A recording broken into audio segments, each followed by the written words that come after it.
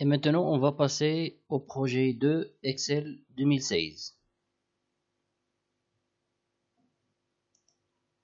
Alors, le fichier de travail et les tâches à exécuter. Alors, la première tâche, dans la feuille de calcul ingrédients, modifier la plage de cellules A1 2.N1 en les fusionnant en une seule cellule sans changer l'alignement du texte. Alors là, on a une plage de cellules qui commence par A1 et se termine par N1, donc de A1 jusqu'à N1. Alors on va sélectionner cette plage, alors de A1 jusqu'à N1. Dans l'onglet Accueil, dans le groupe Alignement, on a l'option Fusionner et centrer. On clique sur le triangle et deuxième option, fusionner. Pourquoi la deuxième et pas la première? Parce que dans la tâche, regardez dans la deuxième partie, en une seule cellule sans changer l'alignement du texte. Pour la première option, c'est fusionner et centrer. Alors on va utiliser la deuxième. Voilà. On passe à la deuxième tâche. Dans la feuille de calcul, toujours ingrédients, ajuster la largeur de toutes les colonnes de A à N pour les adapter automatiquement au contenu le plus long. Alors comme vous pouvez bien constater qu'on a des cellules, d'accord, qui sont remplies avec le texte et donc on a une partie du texte masquée. Alors pour adapter le contenu au texte ou bien les cellules au contenu ou bien au texte, on va sélectionner toutes les colonnes de A à N et on va double-cliquer entre deux cellules ou bien deux colonnes, pardon. D'accord? Par exemple, entre H, I, entre F et G, etc. C'est pareil. Donc je vais double-cliquer. Voilà. Et vous allez constater que les cellules s'adaptent au texte ou bien au contenu en général. Tâche 3. Dans la feuille de calcul, toujours ingrédients, insérer l'entête séquentielle sur le côté droit de chaque page. Alors là, on va insérer l'entête dans Excel. Donc on a plusieurs méthodes. Soit on peut utiliser l'onglet insertion et puis dans le groupe texte, on clique sur en-tête et pied de page.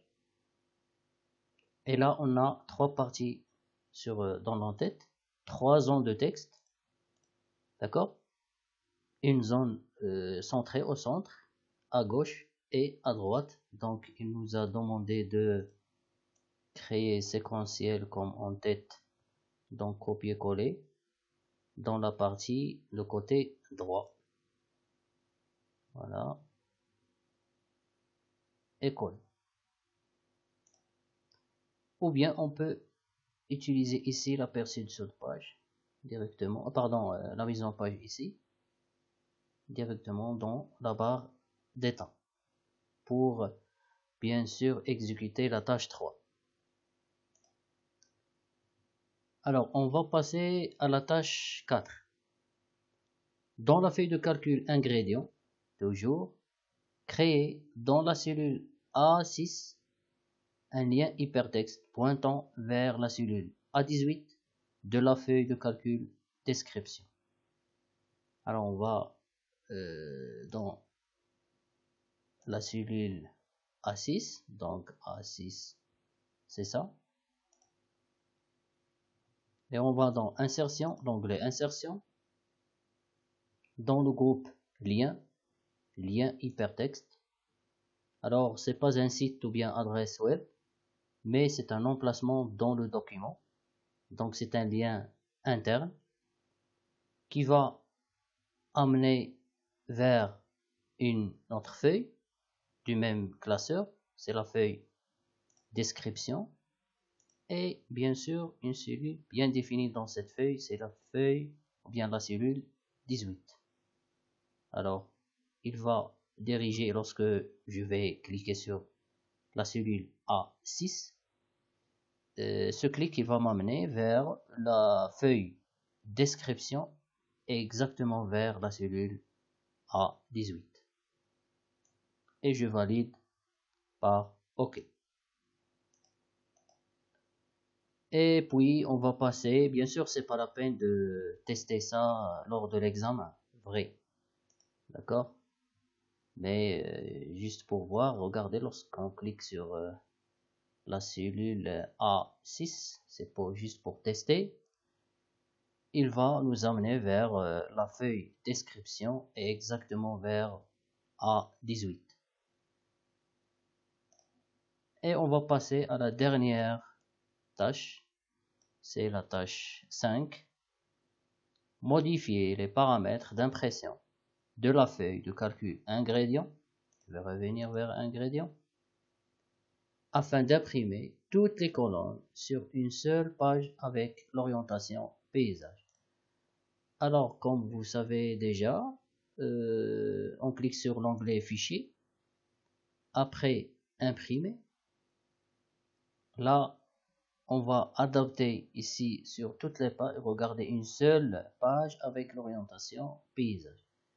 Alors, on va prendre ici l'échelle, ajuster toutes les colonnes à, bien sûr, une seule page. Ajuster toutes les colonnes à une page. Voilà. Et puis la dernière option, c'est paysage, c'est l'orientation de la page.